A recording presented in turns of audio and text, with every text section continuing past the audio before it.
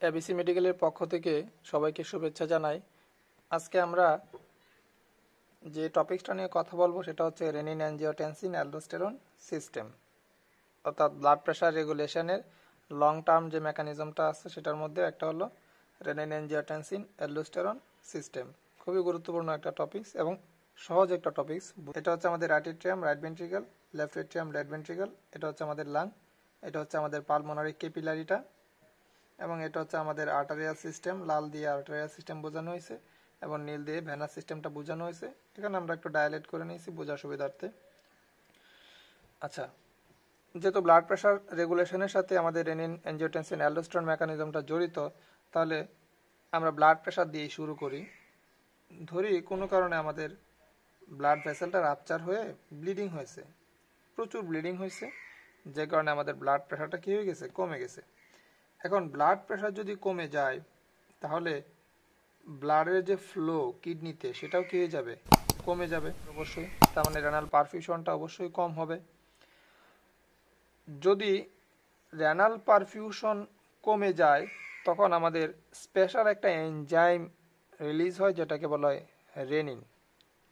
Renin তিনটা উপায়ে secret হয় এবং সেটা সিক্রেট হয় হচ্ছে কিডনির ডিস্টাল কনভলিউটেড টিউবুলের এখানে থাকা জাক্সটা গ্লোমেরুলার অ্যাপারাটাস থেকে। এটা হচ্ছে আমাদের জাক্সটা গ্লোমেরুলার অ্যাপারাটাস।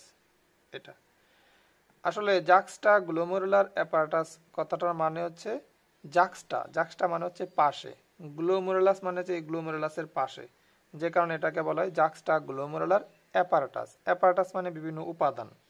এখানে উপাদান কি কি আছে, তাহলে উপাদান আছে হচ্ছে আমাদের এই টিউবুলের কিছু মডিফাইড সেল এবং এই ব্লাড ভেসেলের কিছু মডিফাইড সেল। টিউবুলের মডিফাইড সেলগুলো হচ্ছে এগুলা, যেটাকে বলা হয় ম্যাকুলা ডেন্সা, এবং ব্লাড ভেসেলের মডিফাইড সেল হচ্ছে এগুলা, যাদেরকে বলা হয় জাক্সটা গ্লোমেরুলার সেল। ম্যাকুলা ডেন্সাটা, এই ম্যাকুলা ডেন্সা সে হচ্ছে কেমিক্যাল রিসেপ্টর এবং সেটা সোডিয়ামের প্রতি সংবেদনশীল। সোডিয়ামের পরিমাণ কমলে বা বাড়লে সে রিলিজ হয়। এবং এই জাক্সটা গ্লোমেরুলার সেলটা হচ্ছে ব্যারো রিসেপ্টর, অর্থাৎ ব্লাড প্রেশার কমা বা বাড়ার উপরে সে সংবেদনশীল। এখন ব্লিডিং হলো, ব্লাড প্রেশার কমে গেল। যদি ব্লাড প্রেশার কম হয় তাহলে এই জাক্সটা গ্লোমেরুলার অ্যাপারাটাস, মানে এটা তো অ্যাফারেন্ট আর্টারিউল, অ্যাফারেন্ট আর্টারিউল দিয়ে যখন ব্লাডটা যাবে তখন সেখানে তো ব্লাডের প্রেশারটাও কম পড়বে। যেহেতু ব্লাড লস হয়েছে তাহলে ব্লাড প্রেশার কম হবে, আর এই ব্লাড প্রেশার কমার কারণে আমাদের রেনিনটা সিক্রেশন হবে। একটা মেকানিজম গেল। আরেকটা মেকানিজম কি? আরেকটা মেকানিজম হচ্ছে যে আমাদের ব্লাড প্রেশার যখন কমে যায় তখন সিম্প্যাথেটিক সিস্টেমটা অ্যাক্টিভেট হয়ে যায়। সিম্প্যাথেটিক সিস্টেম আমাদেরকে সবসময় রক্ষা করার কাজে নিয়োজিত। যেমন ব্লাড প্রেশার যদি কমে যায় আমাদের হার্টের মধ্যে সিম্প্যাথেটিক সিস্টেম কাজ করে, increase cardiac output, increase heart rate, অর্থাৎ ব্লাড প্রেশারটাকে নর্মালের দিকে নিয়ে যেতে চাইবে। ঠিক তেমনি সিম্প্যাথেটিক সিস্টেম যখন অ্যাক্টিভেট হয়ে যায় তখন সিম্প্যাথেটিক নার্ভ ফাইবার এই জাক্সটা গ্লোমেরুলার সেলের উপরে কাজ করে এখান থেকে রেনিন সিক্রেশনটাকে বাড়িয়ে দেয়, রেনিন অ্যাঞ্জিওটেনসিন অ্যালডোস্টেরন সিস্টেমটাকে অ্যাক্টিভেট করার জন্য। তাহলে এটা হচ্ছে 2 নাম্বার কথা। আরেকটা মেকানিজম হচ্ছে যে যখন আমার এখানে ব্লাডের ভলিউম কমে যাবে তখন রেনাল পারফিউশন কমে যাবে এবং রেনাল প্লাজমা ফ্লো এখানে কমে যাবে। আলটিমেটলি এখানে গ্লোমেরুলার ফিল্টারটাও কমে যাবে। জিএফআর কম হলে টিউবুলার লোড কম হবে, আর টিউবুলার লোড যদি কম হয় তাহলে, অর্থাৎ টিউবুলার লোড যদি কম হয় তার মানে কি ফ্লুইড কমে যাবে। ফ্লুইড যদি কমে যায় তাহলে ফ্লুইডগুলো আস্তে আস্তে টিউবুল দিয়ে প্রবাহিত হবে। আর যদি কোনো একটা সাবস্টেন্স খুব স্লোলি যায় তখন সেই সাবস্টেন্সের মধ্যে থাকা বিভিন্ন উপাদানকে সহজেই অ্যাবজর্ব করা যায়। তাহলে যেহেতু এখানে জিএফআর কম, তাহলে তার মধ্যে থাকা উপাদানগুলোকে আমাদের বিভিন্ন সেলগুলা সহজেই অ্যাবজর্ব করে নিতে পারবে। উদাহরণস্বরূপ আমরা বলতে পারি যে জিএফআর এর মধ্যে থাকা সোডিয়ামটাকে আমাদের এই সেলগুলা খুব সহজেই অ্যাবজর্ব করে নিতে পারবে, কারণ এরা এখন অনেক বেশি সময় পাবে যেহেতু ফ্লুইডটা আস্তে আস্তে প্রবাহিত হবে। এখন সোডিয়াম অনেক বেশি যখন অ্যাবজর্ব হয়ে যাবে, সেই লোডটা ফ্লুইডটা যখন আমাদের এই হ্যানলি লুপ ক্রস করে জাক্সটা গ্লোমেরুলার সেল দিয়ে যাবে তখন এই ম্যাকুলা ডেন্সা, সে তো কেমিক্যাল রিসেপ্টর, সে দেখবে কি সোডিয়াম আমাদের এই ফ্লুইডের মধ্যে কমে গেছে। জাস্ট লাইক আমরা মনে রাখতে পারি যে ম্যাকুলার ড্যান্সার হচ্ছে লবণ প্রেমী, অর্থাৎ খাবারের মধ্যে লবণ কম হলে তার মাথা ঠিক থাকে না। এখন যেহেতু ফ্লুইডটা যেটা আসছিল তার মধ্যে সোডিয়ামটা কম, ম্যাকুলার ড্যান্সার যখন দেখলো যে ফ্লুইডের মধ্যে সোডিয়ামটা কম, তখন সে কি করলো, সে এমন একটা প্রক্রিয়া শুরু করলো যেন সোডিয়ামটা বেশি হয়ে যায়। তো সেই প্রক্রিয়াটা করার জন্য বা সেই সোডিয়ামটাকে বেশি করার জন্য এবং সেই সোডিয়ামের ঘাটতিটাকে সে পূরণ করার জন্য এই ম্যাকুলার ড্যান্সার সেও কি করে, রেনিন রিলিজ করে। তার মানে তিনটা প্রক্রিয়ায় আমরা রেনিনটাকে পাই। একটা হচ্ছে যে ব্লাড ফ্লো কমার কারণে রেনিন রিলিজ হয়, সিম্প্যাথেটিক অ্যাক্টিভিটির কারণে রেনিন রিলিজ হয়, ম্যাকুলার ড্যান্সারটাতে সোডিয়াম কম আসার কারণেও রেনিন রিলিজ হয়। তাহলে রেনিন আমরা পেয়ে গেলাম। এই রেনিনটা আমাদের ব্লাডের মধ্যে আসার পর এফারেন্ট আর্টারিওল ইফারেন্ট আর্টারিওল হয়ে কোথায় চলে আসে, ভ্যানাস সিস্টেমে চলে আসে। এই রেনিনটা যখন আমাদের এই সার্কুলেশনে চলে আসে তখন আমাদের লিভার করে কি, লিভারের এটা হচ্ছে হেপাটোসাইট, লিভারের যে ফাংশনাল সেলগুলো সেটাকে হেপাটোসাইট বলা হয়। এই হেপাটোসাইট সে এনজিওটেনসিনোজেন তৈরি করে। রেনিনটা এনজিওটেনসিনোজেনের উপরে কাজ করে এনজিওটেনসিনোজেনটাকে এনজিওটেনসিন 1-এ কনভার্ট করে দেয় এবং এই এনজিওটেনসিন 1টা আমাদের রাইট এট্রিয়াম, রাইট ভেন্ট্রিকল হয়ে আমাদের পালমোনারি আর্টারির মাধ্যমে কোথায় চলে যায়, লাংসে চলে যায়। এবং লাংসে যখন সে যায় তখন পালমোনারি ক্যাপিলারি এর যে এন্ডোথেলিয়াল সেলগুলো আছে এগুলো হচ্ছে আমাদের এন্ডোথেলিয়াল সেল। এই এন্ডোথেলিয়াল সেলগুলো থেকে এনজিওটেনসিন কনভার্টিং এনজাইম নামে একটা এনজাইম রিলিজ হয়। এই এনজিওটেনসিন কনভার্টিং এনজাইমটা এই এনজিওটেনসিন 1টার উপরে কাজ করে এটাকে এনজিওটেনসিন 2-তে পরিণত করে দেয়, অর্থাৎ এটাকে একটু মডিফাইড করে দেয়। সেই এনজিওটেনসিন 2টা আমাদের লেফট এট্রিয়াম, লেফট ভেন্ট্রিকল হয়ে হোল বডি সার্কুলেশনে এখন যাত্রা শুরু করে। অর্থাৎ আমরা পেয়ে গেলাম কি, এনজিওটেনসিন 2। আর এই এনজিওটেনসিন 2ই হচ্ছে এই রেনিন এনজিওটেনসিন অ্যালডোস্টেরন সিস্টেমের মেইন উপাদান। তাহলে সেই মূলত বিভিন্ন ফাংশনগুলোকে সম্পন্ন করবে। তাহলে আমরা এখন জানবো আমাদের এই রেনিন এনজিওটেনসিন অ্যালডোস্টেরন মেকানিজমের মধ্যে যে মেইন উপাদানটা আছে এনজিওটেনসিন 2, সেটা ফাংশনটা কিভাবে করতেছে, যে ফাংশনের কারণে আমাদের ব্লাড প্রেশারটা আমাদের ইনক্রিজ হচ্ছে, অর্থাৎ বিপি কমে গেলে সেটাকে নর্মালের দিকে নিয়ে যাওয়া হচ্ছে। তো প্রথমেই একটা ফাংশন হচ্ছে যে রেনিন এনজিওটেনসিন 2 সবগুলো ফাংশনই করে। প্রথম ফাংশনটা আমরা বলি ভ্যাসোকনস্ট্রিকশন, অর্থাৎ এনজিওটেনসিন 2 সে ভ্যাসেলের কনস্ট্রিকশন করার কাজে জড়িত। ভ্যাসেল বলতে আর্টারি, ভেইন দুইটাকেই বোঝায়। তাহলে হতে পারে সেটা ভেনু কনস্ট্রিকশন, হতে পারে সেটা আর্টারিওলো কনস্ট্রিকশন। যদি আর্টারিওলকে কনস্ট্রিকশন করে, এই আর্টারিওলগুলোকে যদি সে কনস্ট্রিকশন করে দেয় ক্যাপিলারিগুলোকে, তাহলে কি হবে, টোটাল পেরিফেরাল রেজিস্ট্যান্সটা বেড়ে যাবে, ডায়াস্টোলিক প্রেশারটা বেড়ে যাবে। এই সম্পর্কে কিন্তু আমরা ডিটেলস আলোচনা করেছি হচ্ছে ওই বেসিক কনসেপ্ট অফ ব্লাড প্রেশারে, চাইলে আমরা সেটা দেখতে পারি।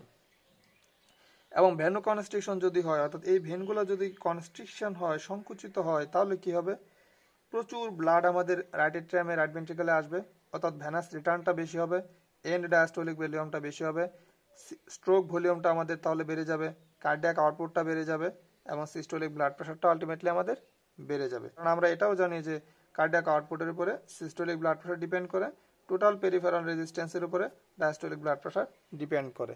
এনজিওটেনসিন 2 এর আরেকটা ফাংশন হচ্ছে যে এটা পোস্টেরিয়র পিটুইটারি থেকে এডিএস রিলিজকে ত্বরান্বিত করে, অর্থাৎ এডিএসটা রিলিজ হয় এবং আমাদের হাইপোথ্যালামাসের এখানে যে থার্স্ট সেন্টার আছে সেটাকেও এই এনজিওটেনসিন 2 স্টিমুলেট করে।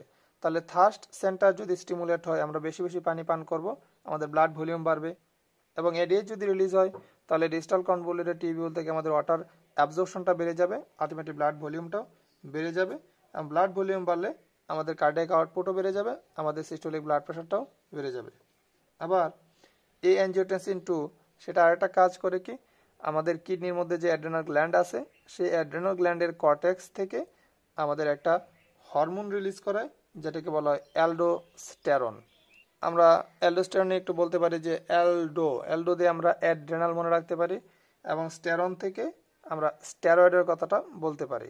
অর্থাৎ অ্যালডোস্টেরন হচ্ছে একটা স্টেরয়েড হরমোন যেটা আমাদের অ্যাড্রেনাল কর্টেক্স থেকে আসে অ্যালডোস্টেরন হরমোন যখন অ্যাড্রেনাল কর্টেক্স থেকে রিলিজ হয় তখন সেই অ্যালডোস্টেরন হরমোনটা এসে আমাদের এই ডিস্টাল কনভলিউটেড টিউবিউল এর এখানে এসে কাজ করে।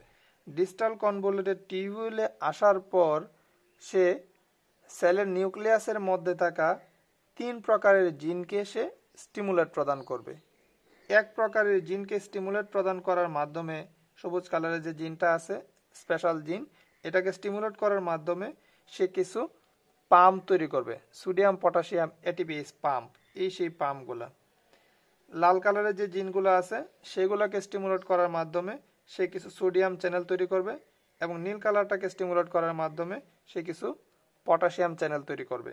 সোডিয়াম চ্যানেল এবং পটাশিয়াম চ্যানেল সেটা আমাদের এই লুমিনাল সাইডে এসে যুক্ত হয়ে যাবে, এবং সোডিয়াম পটাশিয়াম এটিপিএস পাম্প যেটা আছে এগুলো আমাদের এই বেজাল সারফেসে এসে যুক্ত হয়ে যাবে। কিডনির লুমেনের পাশ বরাবর এই যে সারফেসটা আছে এটাকে বলা হয় লুমিনাল সারফেস, এবং লুমিনাল সারফেস থেকে বিপরীত দিকে যে সেলের সারফেস এটাকে বলা হয় বেজাল সারফেস। আমাদের অ্যালডোস্টেরনের ফাংশনটা আমরা নরমাল আগে মনে রাখি। অ্যালডোস্টেরনের ফাংশন হচ্ছে সোডিয়াম অ্যাবজর্পশন করা, পটাশিয়াম সিক্রেশন করা, সাথে কিছু ওয়াটারও অ্যাবজর্ব করা। তাহলে সোডিয়াম অ্যাবজর্পশন করার জন্য এবং ওয়াটারকে অ্যাবজর্পশন করার জন্যই মূলত অ্যালডোস্টেরন এই ফাংশনগুলো সম্পন্ন করেছে। তাহলে আমাদেরকে জানতে হবে যে অ্যালডোস্টেরনটা এই যে এখানে সোডিয়াম চ্যানেল দিল, পটাশিয়াম চ্যানেল দিল, sodium hydrogen, sodium potassium ATPase pump দিল, এই কাজগুলোর মাধ্যমে সে কিভাবে সোডিয়াম অ্যাবজর্পশন করতেছে, সে কিভাবে আমাদের ওয়াটার অ্যাবজর্পশন করতেছে। তাহলে আমরা প্রথমে আসি যে সোডিয়াম অ্যাবজর্পশন নিয়ে, সোডিয়াম এবং ওয়াটার অ্যাবজর্পশন নিয়ে আমরা প্রথমে বলি, তারপরে পটাশিয়াম সিক্রেশনে আসি। তাহলে সোডিয়াম অ্যাবজর্পশনের এখানে প্রথমে হয় কি, যে আমরা তো এখানে দেখছিলাম যে লুমেনের মধ্যে সোডিয়াম কম ছিল। তাহলে এই সোডিয়ামটা যখন আমাদের এই ডিস্টাল কনভলিউটেড টিউবুলার সেলের এখানে আসবে, এসে এই সোডিয়াম চ্যানেল দিয়ে সে কোথায় আসবে, আমাদের এই সেলের ভিতরে আসবে। এখন সেলের ভিতরে সে কেন আসবে? কারণ হচ্ছে এই সোডিয়াম পটাশিয়াম এটিপিএস পাম্প দিয়ে 3টা সোডিয়াম আমরা জানি সেলের বাইরে চলে আসে, 2টা পটাশিয়াম সেলের ভিতরে ঢুকে। তাহলে সেলের মধ্যে থেকে অনবরত সোডিয়াম কোথায় চলে আসছে, বাইরে ইন্টারস্টিশিয়ামে চলে আসতেছে। তাহলে যেহেতু সোডিয়ামের এখানে ঘাটতি হয়েছে, সেই জন্য লুমেনের মধ্যে থাকা সোডিয়ামটা আমাদের কোথায় চলে আসছে, সেলের মধ্যে চলে আসছে, এবং সেল থেকে ultimately sodium potassium ATPase pump দিয়ে ইন্টারস্টিশিয়ামে এবং শেষে কোথায়, ব্লাডে চলে আসছে। তার মানে সোডিয়াম অ্যাবজর্পশন হয়ে গেল। এখন সোডিয়াম যখন অ্যাবজর্পশন হয় তখন সাথে সাথে কিছু ওয়াটারকেও সে নিয়ে এসে এই সার্কুলেশনে দিয়ে দেয়, ব্লাডের ভলিউমটা আলটিমেটলি কি হয়ে যায়, বেড়ে যায়। আবার এই সোডিয়াম পটাশিয়াম এটিপিএস পাম্পের দ্বারা তো এখানে পটাশিয়ামও চলে আসতেছে, তাহলে পটাশিয়ামের পরিমাণটা এই সেলের ভিতরে বাড়তেছে, যে কারণে অতিরিক্ত পটাশিয়াম থাকার কারণে সেই পটাশিয়ামটা এই পটাশিয়াম চ্যানেল দিয়ে আমাদের লুমেনে চলে আসতেছে এবং আলটিমেটলি ইউরিন দিয়ে চলে আসতেছে। তার মানে তখন যদি আমরা ইউরিনটাকে দেখি তখন আমরা দেখতে পাবো যে সেখানে পটাশিয়াম অনেক বেশি, সেখানে ওয়াটার কম, সেখানে সোডিয়াম কম। কারণ সোডিয়াম এবং ওয়াটার অ্যাবজর্ব হয়ে যাচ্ছে ব্লাডে, পটাশিয়ামটা সিক্রেট হয়ে চলে আসতেছে ইউরিনে। তাহলে এটা হচ্ছে আমাদের অ্যালডোস্টেরনের মেকানিজম। এনজিওটেনসিন 2 এর চতুর্থ যে ফাংশনটা সেটা হচ্ছে আমাদের কনস্ট্রিকশন অফ দি ইফারেন্ট আর্টারিউল। আমাদের এনজিওটেনসিন 2 আরেকটা যে কাজ করে সেটা হচ্ছে কনস্ট্রিকশন করে ইফারেন্ট আর্টারিউলটাকে। কারণ আমাদের ব্লাড প্রেশার যদি কমে যায় তাহলে জিএফআরটা আমাদের কমে যায়, জিএফআর কমে গেলে আমাদের কিডনি কাজ করতে পারে না, নর্মাল ফাংশন করতে পারে না, যে কারণে আমরা আরও ক্ষতির দিকে চলে যেতে পারি।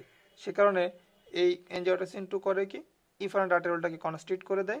কনস্ট্রিক্ট করে দেওয়ার কারণে এই দিক দিয়ে যে ব্লাডটা গ্লোমেরুলাসে আসে সে দেখে কি, যে যাওয়ার রাস্তাটা ন্যারো, যে কারণে এখানে ব্লাডের প্রেশারটা বেড়ে যায় এবং জিএফআরটা একটু বেড়ে যায়, এবং জিএফআরটা বাড়ার কারণে আলটিমেটলি আমাদের কিডনির যে ফাংশনটা সেটা ঠিক থাকে। এবং এনজিওটেনসিন 2 এর চতুর্থ যে ফাংশনটা সেটা হলো sodium chloride water bicarbonate reabsorption in the proximal convoluted tubule. অর্থাৎ প্রক্সিমাল কনভলিউটেড টিউবিউলের এখানে আমাদের এনজিওটেনসিন 2 এটা কাজ করে সোডিয়াম ক্লোরাইড অ্যাবজর্পশনটাকেও সে বাড়াবে, ওয়াটার অ্যাবজর্পশনটাকে বাড়াবে, বাইকার্বনেট অ্যাবজর্পশনটাকেও সে বাড়াবে। তো এটা কিভাবে হচ্ছে, যে আমরা, এটা হচ্ছে আমাদের প্রক্সিমাল কনভলিউটেড টিউবিউল, এটা হচ্ছে আমাদের প্রক্সিমাল কনভলিউটেড টিউবিউলের একটা সেল। আমরা এই অংশটাকে একটু হাইলাইট করে এইটাতে দেখাচ্ছি যে এখানে কি হচ্ছে। এখন আমাদের এই যে এনজিওটেনসিন 2 আছে, সেই এনজিওটেনসিন 2 এই প্রক্সিমাল কনভলিউটেড টিউবিউলে এসে কাজ করার মেইন লক্ষ্য হচ্ছে বাইকার্বনেট, ওয়াটার এবং সোডিয়ামকে অ্যাবজর্ব করা, যেটা আমরা দেখলাম। এখন সেটা কিভাবে করে, মেইনলি সে এটা করে হচ্ছে আমাদের এই প্রক্সিমাল কনভলিউটেড টিউবুলে থাকা সোডিয়াম হাইড্রোজেন কাউন্টার ট্রান্সপোর্ট যে ট্রান্সপোর্ট সিস্টেমটা আছে সেটাকে স্টিমুলেট করার মাধ্যমে। যেহেতু এটা একটা কাউন্টার ট্রান্সপোর্ট, তাহলে আমরা বলতে পারি যে সোডিয়াম এবং হাইড্রোজেন একটি আরেকটির বিপরীত দিকে যাতায়াত করবে। সোডিয়ামটা লুমেন থেকে সেলে আসে এবং হাইড্রোজেনটা সেল থেকে লুমেনে যায় এই কাউন্টার ট্রান্সপোর্টের মাধ্যমে। এই যে হাইড্রোজেনটা আমাদের লুমেনে আসলো, এই হাইড্রোজেনটা ব্লাড থেকে ফিল্টার হওয়া বাইকার্বনেটের সাথে যুক্ত হয়ে তৈরি করে আমাদের কার্বনিক অ্যাসিড। কার্বনিক অ্যাসিডটা ভেঙে গিয়ে পানি এবং কার্বন ডাইঅক্সাইড তৈরি করে। সেই কার্বন ডাইঅক্সাইডটা আমাদের সেলের মধ্যে আসে, সেলের মধ্যে এসে সে আবার পানির সাথে যুক্ত হয়ে কার্বনিক অ্যাসিড তৈরি করে। সেই কার্বনিক অ্যাসিডটা আবার ভেঙে গিয়ে তৈরি করে হাইড্রোজেন আয়ন এবং বাইকার্বনেট আয়ন। এই বাইকার্বনেট আয়নটা এই সেল দিয়ে চলে আসে ইন্টারস্টিশিয়ামে, এবং সেই ইন্টারস্টিশিয়াম থেকে অর্থাৎ এইখানে চলে আসে, এবং এই ইন্টারস্টিশিয়াম থেকে শেষে কোথায় চলে আসে? ব্লাডে চলে আসে, অর্থাৎ বাইকার্বনেট ব্লাডে অ্যাবজর্ব হয়ে গেল। এবং এই যে কাউন্টার ট্রান্সপোর্টের মাধ্যমে যে সোডিয়ামটা আসছিল, সেই সোডিয়ামটা বেজোল্যাটারাল সারফেসে থাকা সোডিয়াম পটাশিয়াম পাম্পের সহায়তায় সোডিয়ামটাও ইন্টারস্টিশিয়ামে চলে আসে এবং সেটাও ব্লাডে অ্যাবজর্ব হয়ে যায়, এবং সাথে কিছু ব্লাডও অ্যাবজর্ব হয়ে যায়। তাহলে সোডিয়াম চলে আসা, বাইকার্বনেট চলে আসা, পানি চলে আসা, আলটিমেটলি ব্লাডের ভলিউমটাকে বাড়িয়ে দেওয়া, ব্লাড প্রেশারটাকে নর্মালের দিকে নিয়ে যাওয়া। দ্রুত আমরা একটু রিভাইজ দিই তাহলে, যে ব্লাড প্রেশার কমে গেলে আমাদের জাক্সটাগ্লোমেরুলার সেল থেকে 3টা প্রক্রিয়ার মাধ্যমে রেনিন রিলিজ হয়। রেনিনটা এনজিওটেনসিনের উপরে কাজ করে এনজিওটেনসিন 1 করে, সেই এনজিওটেনসিন 1টা এনজিওটেনসিন কনভার্টিং এনজাইমের সহায়তায় এনজিওটেনসিন 2 হয়।